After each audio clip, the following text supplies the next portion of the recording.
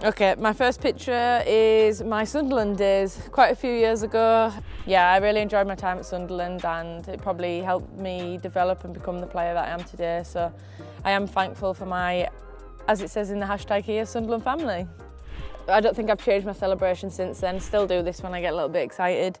This was actually in the Euro Under-19 finals. This was a semi-final against Finland and I actually scored my two goals in this game to get us to the final. Help get us to the final, should I say, and as you can tell, I was pretty happy about it. Yeah, in the final, I, from memory, think we got beat 2-0, probably only had a few chances. We were probably running around after France for most of the game who we were playing. Obviously, probably disappointed, but super proud of the team at the time. We probably weren't expected to get there and we come away with a silver medal, so it was a good platform to start as an England player. Okay, this is, wow, questionable haircut from me. Celebration in the changing room, we just beaten Finland 5-1 and I think that helped us qualify for the Euros that year. Millie Turner like this, who's in the squad actually, I've just seen that. Was Millie Turner on there? Oh my God, yeah. Please look at this, Millie Turner with the questionable bangs at the front. Ah! She's gonna kill me for this. You might recognise some of these faces. Baby faces, should I say. Me and Leah Williamson. Me and Leah, obviously, we've known each other for a long time. How old are we even now? This is terrible. I wouldn't say nearly 10 years now. We've probably known each other through youth, then obviously being at Arsenal for 4 years with her, so we've grown quite close in that time, and we were quite close then, which was 2014. Leah actually really rates herself in this picture, so you want to speak to her after that, but I think I look better. Now this is where this must have had my chubby phase, wow. Sunderland actually had quite a difficult time of not meeting the criteria originally when WSL1 started, so we obviously got put into WSL2 at that time.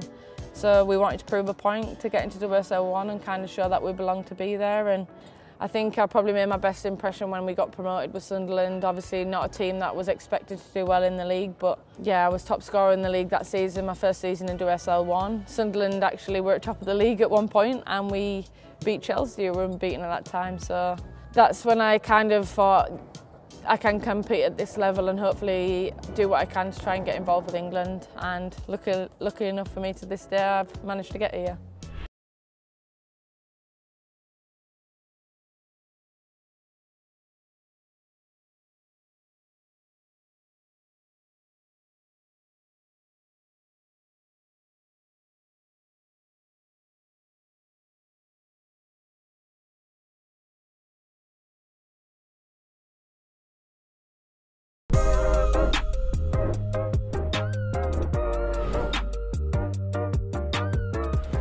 Okay, my first picture is my Sunderland days, quite a few years ago.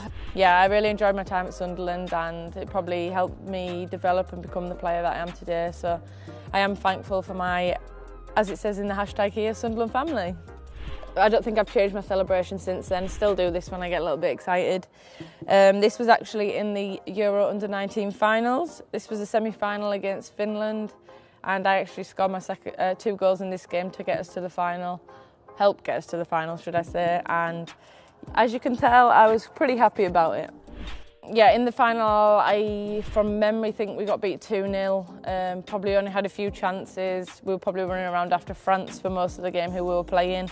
Obviously, probably disappointed, but super proud of the team at the time.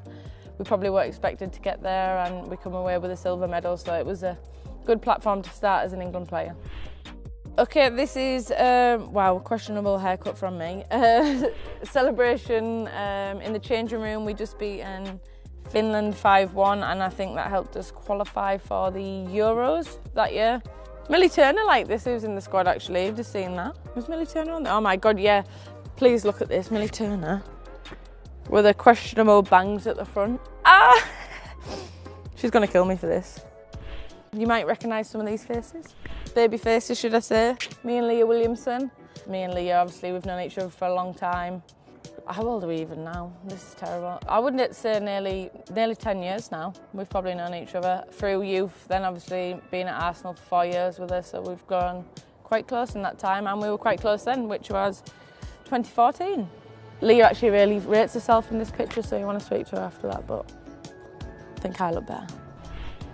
Now this is where this must have had my chubby phase, wow.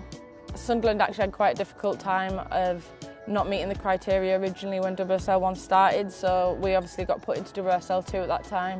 So we wanted to prove a point to get into WSL1 and kind of show that we belonged to be there. And I think I probably made my best impression when we got promoted with Sunderland. Obviously not a team that was expected to do well in the league, but yeah, I was top scorer in the league that season, my first season in WSL1. Sunderland actually were at top of the league at one point and we beat Chelsea, who were unbeaten at that time. So that's when I kind of thought I can compete at this level and hopefully do what I can to try and get involved with England. And lucky enough for me to this day, I've managed to get here.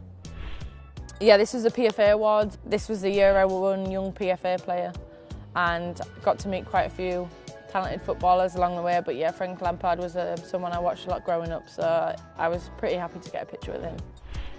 This was such a random trip. Okay, this is me at Coronation Street. I went there on a bus trip with my mum, my gran and my auntie to the Coronation Street set to Manchester for the day, and then played bingo with them that night in a hotel. And I love this trip, I love my family, and yeah, it was a really nice time for me to kind of get a little bit of time away with them, and I was a big Coronation Street fan. Couldn't tell you what's happening in it anymore, but used to watch it every night with my mum when I lived at home, so it was quite a nice memory for me and my family.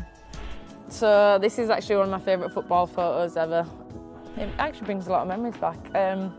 Yeah, we were playing Notts County. I think I had a million chances to score in that game, put us ahead. Absolute sitters, missed most of them.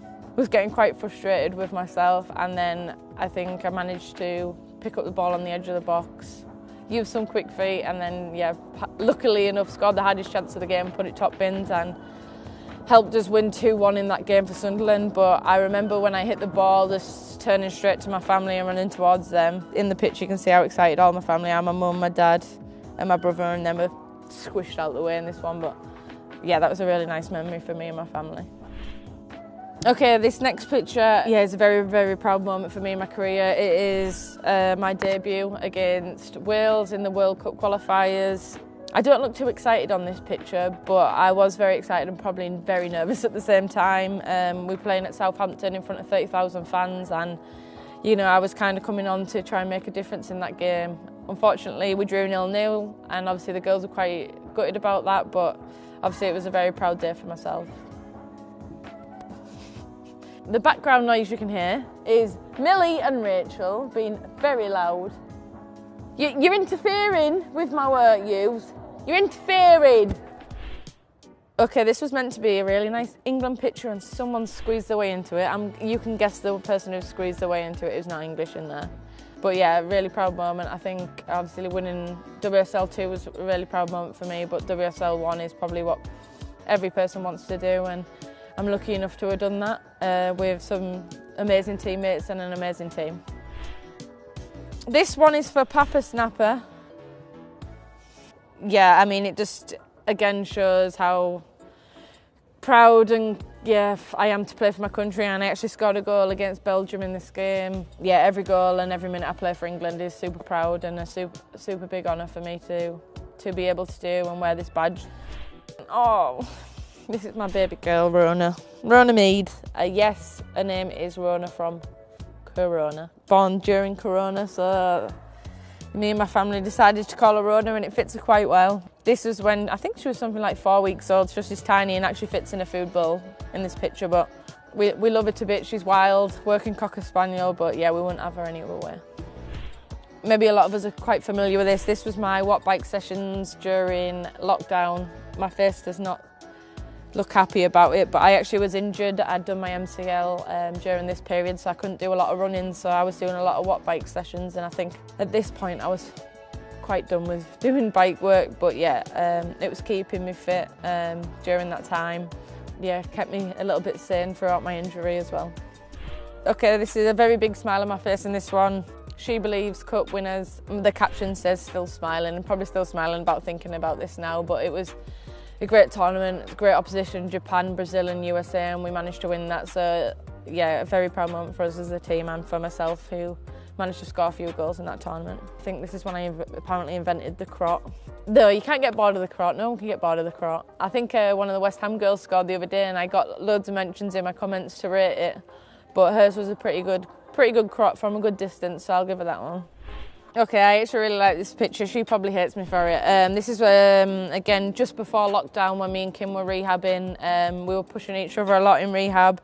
She's working hard here and I'm just being annoying in the background, but that's mine and Kim's relationship. I'm the annoying one and she's the one who just puts me in my place. But she was an amazing person to do rehab. She pushed me every day and helped me come back stronger. So during a tough time, we turned it into a positive thing and, you know, came better, fitter and stronger. So she was a great person to do rehab, but obviously wished we weren't both injured at that time. One of the pictures against Germany at Wembley in front of, I think I've got it in here, 77,000 people. We didn't get the win, unfortunately, but the amount of people that came to support us was ridiculous. The atmosphere was unbelievable and super proud to be part of such an amazing occasion and an amazing game. And yeah, probably when I was playing there at Sunderland on not the greatest pitches, playing and training 2 times a week, you probably don't envision yourself playing in front of 77,000 people at Wembley. So it's an amazing feeling, and yeah, it's just quite happy that my hard work paid off to get to this point and knowing that these dreams can come true.